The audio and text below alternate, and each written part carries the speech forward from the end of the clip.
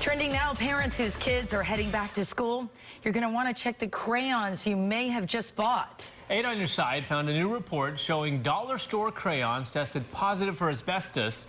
Avery Cotton joins us now with what you should know if you're still working on back-to-school shopping. Avery, good morning. Good morning. Yeah, you may not want to send those crayons you just purchased back to the classroom just yet. Here's what I can tell you about this morning. Recent tests on Playskool crayons sold at Dollar Tree stores revealed trace amounts of the potentially harmful chemical asbestos. Now, the tests were done by the U.S. Public Interest Research Group's Education Fund on 6 brands of crayons.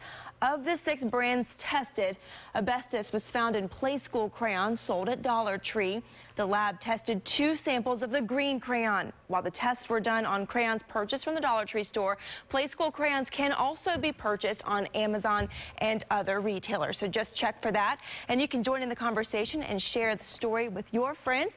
Head on over to our News Channel 8 Facebook page. There's some other recalls that they're suggesting as well, some 3-ring binders as well as some Expo dry erase markers. So we do have those posted on WFLA.com too. What a bummer, because parents are scrambling now to get the last-minute supplies. Yeah, we did some of our shopping at the dollar store because you get some pretty good prices there, but we're going to have to do some of that checking when I get home today. Exactly, yeah. Thanks, Avery.